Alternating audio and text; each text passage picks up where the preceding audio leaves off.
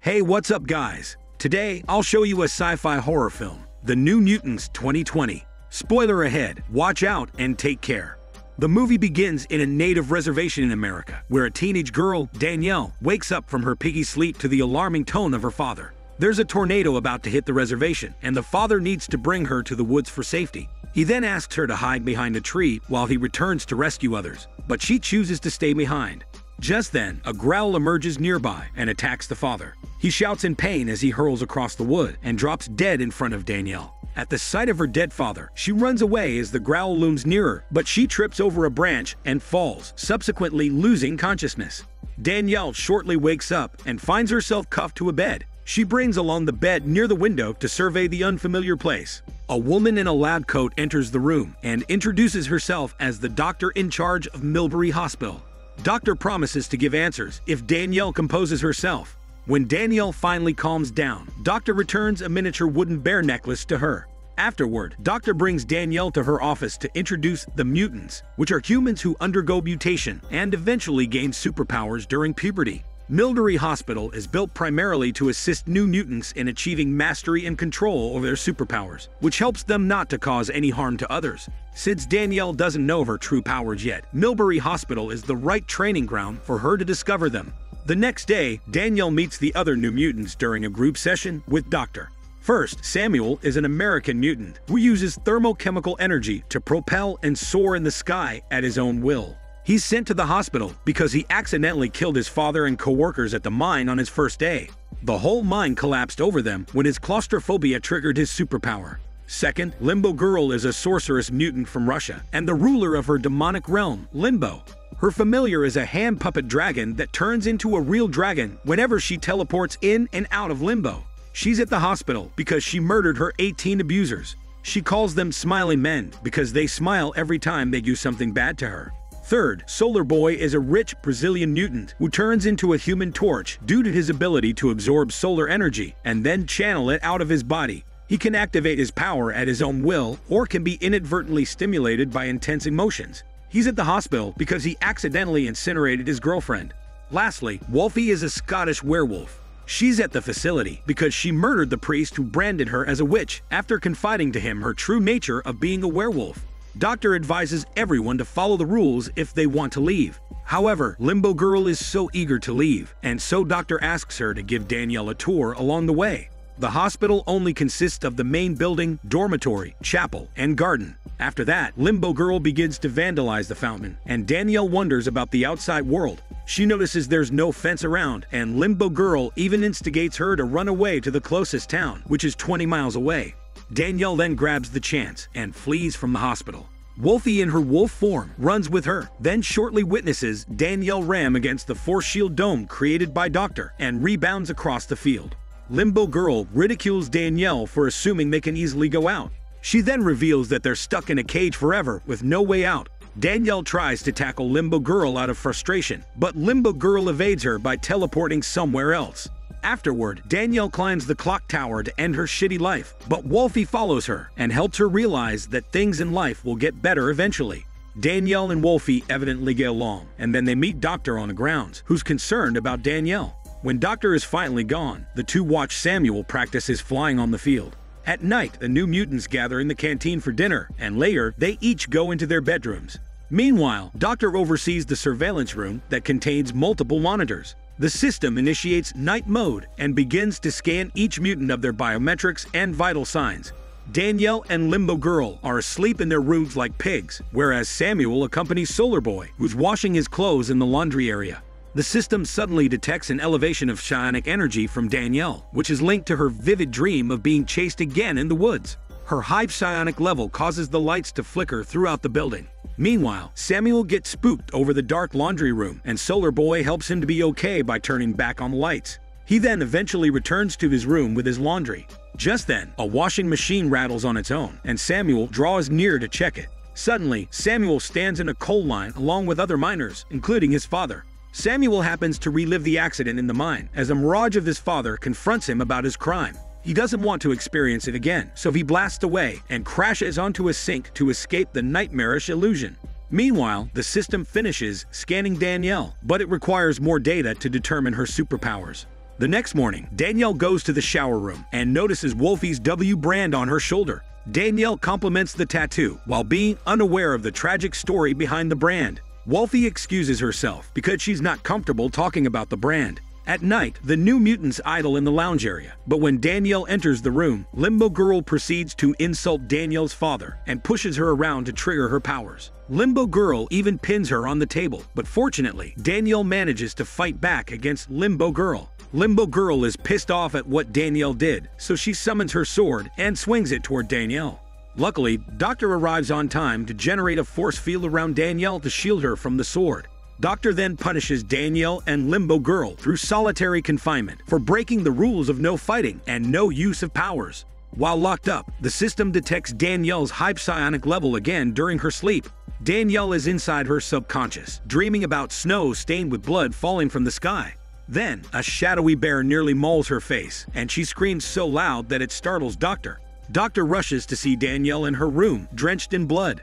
The system analyzes the 2 consecutive psionic episodes of Danielle for 48 hours, and the system concludes that more blood needs to be drawn from her to fully identify her true powers.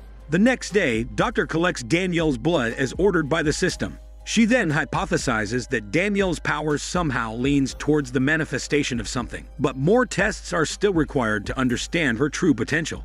At night, the New Mutants secretly hang out in the attic, where they play a game of truths using a polygraph. They learn through the game that Solar Boy can never be engaged erotically with someone due to his eating powers, and Samuel carries a lump of coal to remind him of his father. Limbo Girl then redirects the questions to Danielle and is curious about her wooden bear necklace. Danielle is scared of bears, and so her father made the necklace to remind her a legend, which is about the 2 bears continuously fighting inside a person, just to win and take control of the body they belong to. The first bear is all the good things, whereas the second bear is all the evil things. These 2 bears are small when the person is born, and one of them grows and wins over time, depending on which the person always feeds. Therefore, if Danielle always feeds the good bear, she can't be scared of the bad bear because it will remain small, just like the size of her wooden bear necklace. Everybody is quiet after the story before resuming the game. Danielle asks why Limbo Girl is sent to the hospital, and Limbo Girl brags about killing 18 men using her sword and dragon pet. She also claims to be the most powerful mutant, and the polygraph confirms all her statements are true. The New Mutants play in the attic while unaware of the installed camera, monitoring and recording them ever since they started the game. The next day, Doctor confronts them about their secret hideout in the attic. She's disappointed with their behavior last night and then reminds them that they need to behave and follow if they want to transfer to her superior's facility. Samuel admits not wanting to move out because he's not getting any better due to his recurring nightmares every day. But Doctor doesn't listen to him and insists they need to follow the system to reach their potential over their powers. Samuel, however, is unconvinced because he'd rather be out in the world than stuck in a hospital with no evident progress. Doctor explains they should feel lucky because the hospital is saving them from their jail time. Therefore, they must use their time wisely in cooperating if they want to get out. Sadly, Samuel is not feeling grateful or better at all, so he walks out because Doctor doesn't pay attention to his concern. At night, Limbo Girl spikes Doctor's tea to make her sleep. Everyone then uses the time to play games, shatter, and do stupid things. Afterward, they gather around in the lounge area, where they discuss the identities of Doctor's superiors. They presume Doctor works for Professor X, the leader of X-Men, and is training them to be the next mutants of the superhero group. Later, Danielle and Wolfie sneak outside through the vent to watch the rain topple over the dome. Then they start a smelly workout, turning their relationship into a hormone ship. Meanwhile, Solar Boy and Samuel talk about Samuel's grim past, but when the topic falls to talk about Solar Boy's past, he suddenly goes cold and dismisses Samuel. Afterward, Solar Boy hears Limbo Girl singing in the pool area and then decides to join her.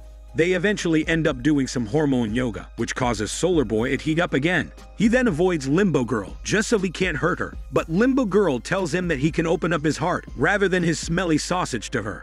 Meanwhile, the system detects Limbo Girl is in her room all this time and not in the pool with Solar Boy. Solar Boy watches as Limbo Girl turns into his burning girlfriend. The burning girlfriend corners him on the wall, as well as triggering the fire alarm system due to the smoke. The fire alarm startles Doctor from sleep, and she quickly realizes what happened.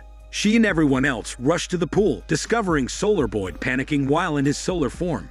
Doctor manages to push Solar Boy into the pool and allow the water to extinguish his fire. Solar Boy eventually composes himself and stares at Limbo Girl with disbelief. Solar Boy wants to leave the hospital, hoping to retain the little sanity left in his mind. However, Doctor forbids him because it's dangerous. He then explains he's with Limbo Girl in the pool, but Limbo Girl says she's in her room all night. Doctor also verifies Limbo Girl's statement because it's recorded in the system. The truth only aggravates Solar Boy's fear, urging him to leave the place for good because he doesn't want to be trapped with any sort of demons. But Doctor doesn't listen and only puts the whole building in lockdown. She also puts Limbo Girl in another solitary confinement as punishment for spiking her drink. The next day, Doctor conducts a test on Danielle. She first injects her with a drug to help stimulate and dive deeper into her powers. Danielle's temperature rises as she recounts her memory at the reservation. She remembers running away from the demon bear that brought a blizzard to her home. Just then, a different memory zaps into her mind, where she sees another hospital. The hospital trains young mutants into killing machines, and they're sent away if they display signs of non-compliance. While Danielle explores her visions, she unknowingly summons dangerous beings into the building. Then Limbo Girl discovers a smiling figure on the wall across her solitary room. Limbo Girl finally realizes who's been creating the problems for everybody. Meanwhile, in the shower room, Wolfie meets the priest whom she killed and rebrands her again with a larger W, this time on the neck.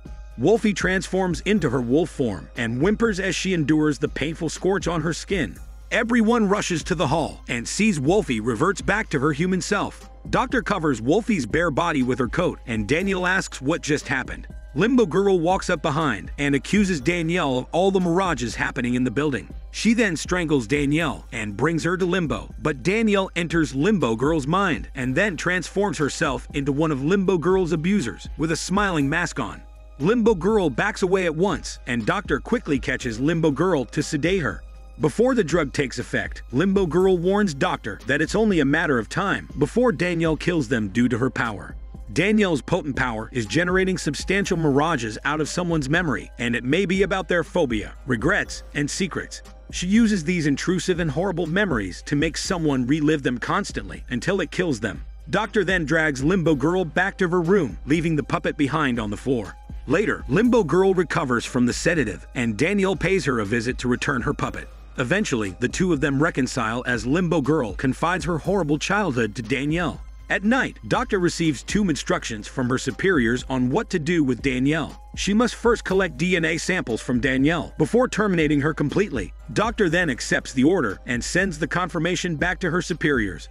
Afterward, Doctor separates Danielle from the group and brings her to an isolated room. She straps Danielle on a gurney, collects her blood, and then keeps them in a briefcase. Next, she puts a mask on her face to sedate her and then injects the liquid that's going to kill her. Doctor discloses that her superiors assess Danielle as a dangerous mutant because her powers are uncontrollable, so they must kill her.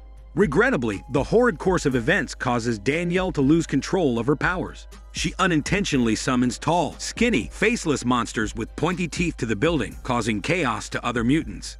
Limbo Girl fears them because they're mirages of her abusers, so she seeks refuge in Limbo to hide from them. Meanwhile, Solar Boy tries to use his powers to break through the shrunken force shield. Samuel shortly reunites with him, and together they search for others. Just then, Limbo Girl resurfaces from Limbo and slashes the monsters blocking the way. On the other hand, Wolfie rescues Danielle from imminent death. She scratches long wounds over Doctor, but Doctor still manages to escape with Danielle's blood samples. The new mutants soon reassemble in the office. They snoop around for their documents, which lead them to the bitter truth. The hospital superiors are not X-Men, but rather Essex Corporation, which aims to weaponize new mutants as killers and not heroes of humankind. The group then decides to take matters into their own hands. They need to kill Doctor in order to eradicate the force field that's stopping them from leaving the place. Soon, the group corners Doctor in a room, but she uses her remaining strength to contain each of them in a bubble, except Danielle, whose bubble gradually shrinks to crush her to death. Danielle then summons Demon Bear into reality and allows the beast to eat Doctor, including her smelly part. The force shields collapse, liberating everyone. But Danielle is still unconscious because she's trapped inside her subconscious. Demon Bear wants Danielle because it's her greatest fear. Fortunately, the group collaborates to keep Danielle safe from the beast. Wolfie carries Danielle to the chapel because she believes demons can't enter churches. Over time, the group uses their best strength and powers to defeat Demon Bear. However, no matter what they do, it's still formidable and unfazed. Meanwhile, Danielle receives a visit from her father's spirit in her subconscious, who's impelling her to muster bravery to overcome her fear.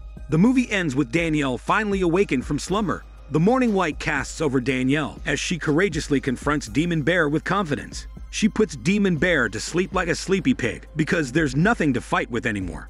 She removes her necklace and puts it inside her pocket as a sign of being at peace with her fear. Demon Bear bows before Danielle before it disappears forever from their eyes. Everyone gets emotional because it's finished at last. Later, the group salvages any items from the debris around the main building. Danielle keeps a photo of her and her father as memento. Soon, the group leaves the hospital, for they're about to embark on a journey to the nearest town. This is Daniel CC Movie Channel. Stay safe and enjoy your day.